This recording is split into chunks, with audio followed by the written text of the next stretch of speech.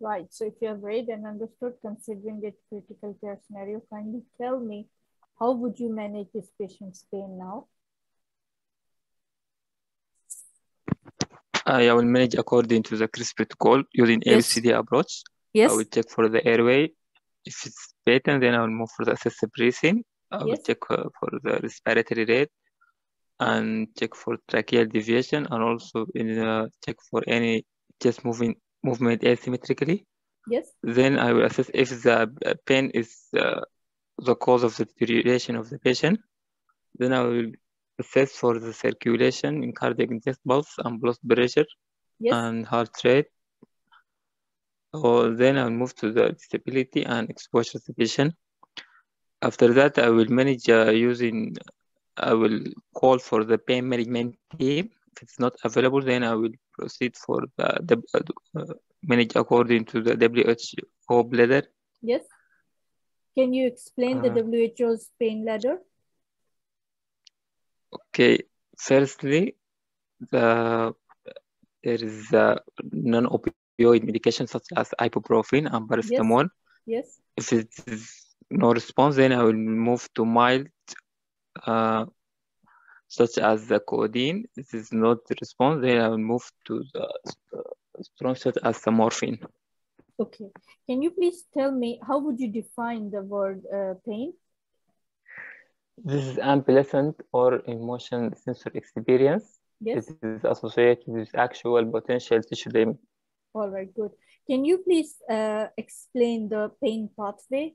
How does the pain travel? Okay, first Yes. there will be response according to tissue damage, which cause the nociceptor, which Yes. goes to the dorsal horn of the spinal cord. Yes. Via a slow or fast fiber, A or C, which is slow. Then this is the signal goes to the lateral spinothalamic tract, or the second neuron. Yes. This is goes to the thalamus. And finally, it goes to somatosensory cortex via third neuron. Yes. And then through ascending and descending orders, right? Ascending and descending, such as the pre-occipital. Yes. Okay. Can you tell me how many pain scoring systems do you know? Okay, there is a verbal rating scale, and also there is the verbal numerating score and visual analog score, and also there is the functional scale. Tell me about the numerical rating scale, please. The numerical scores from 0 to 10. Yes. 0, there is no pain or absent. 10, this is the most unimaginable pain. Okay, good. Can you please tell me what are the complications that you can expect if you don't, if you fail to manage the pain of this patient? Okay, it can affect many systems. It can affect the cardiovascular, which cause increase in heart rate and blood pressure. Yes. This can cause myocardial infarction, or it can affect the respiratory system. Yes. It is cause restrictive in the respiration, which retains secretion and cause pneumonia. Also, it can increase the DVT because of immobility. And also, the GIT is cause paralytic ileus and decrease the gastric motility, and can cause acute kidney injury. Yes. And also, this cause a metabolic change such as hyperglycemia. Yes. Can you tell me what are the different ways to assess pain?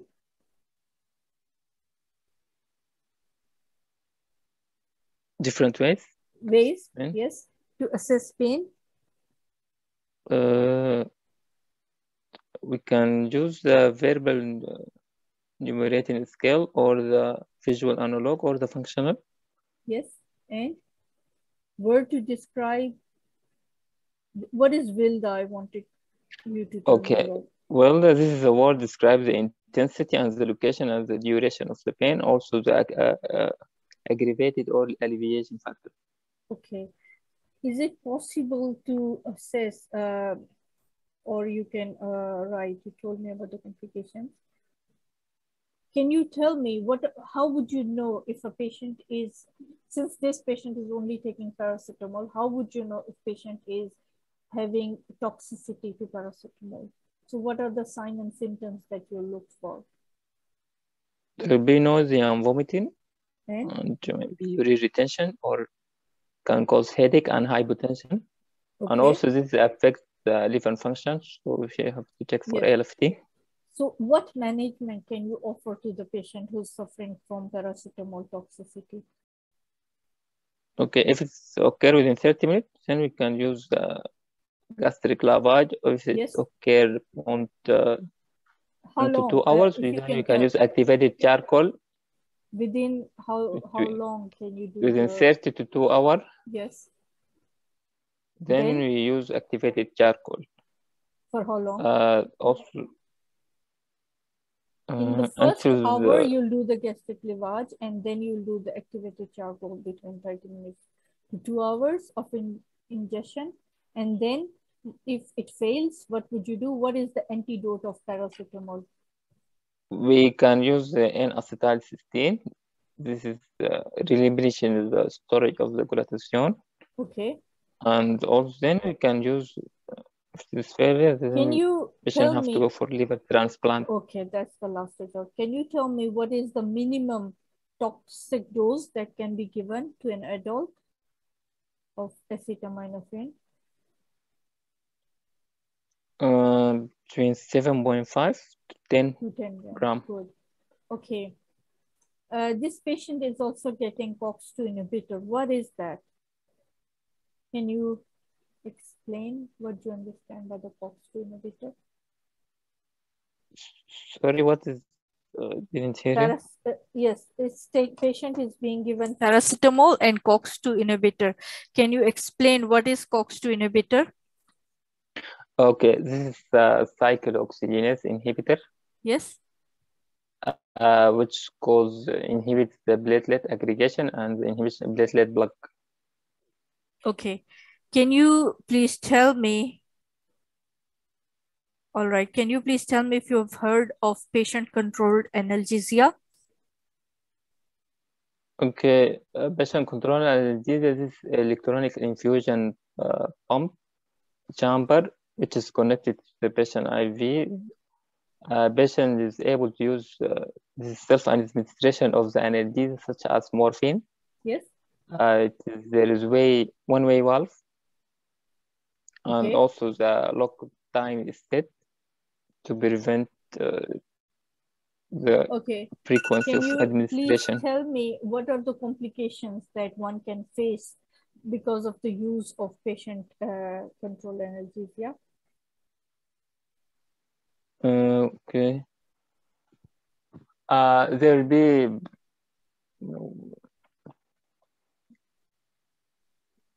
there will be the chamber will be damaged or run out of the battery, and also this is limit the patient mobility and can be used in handicapped patients.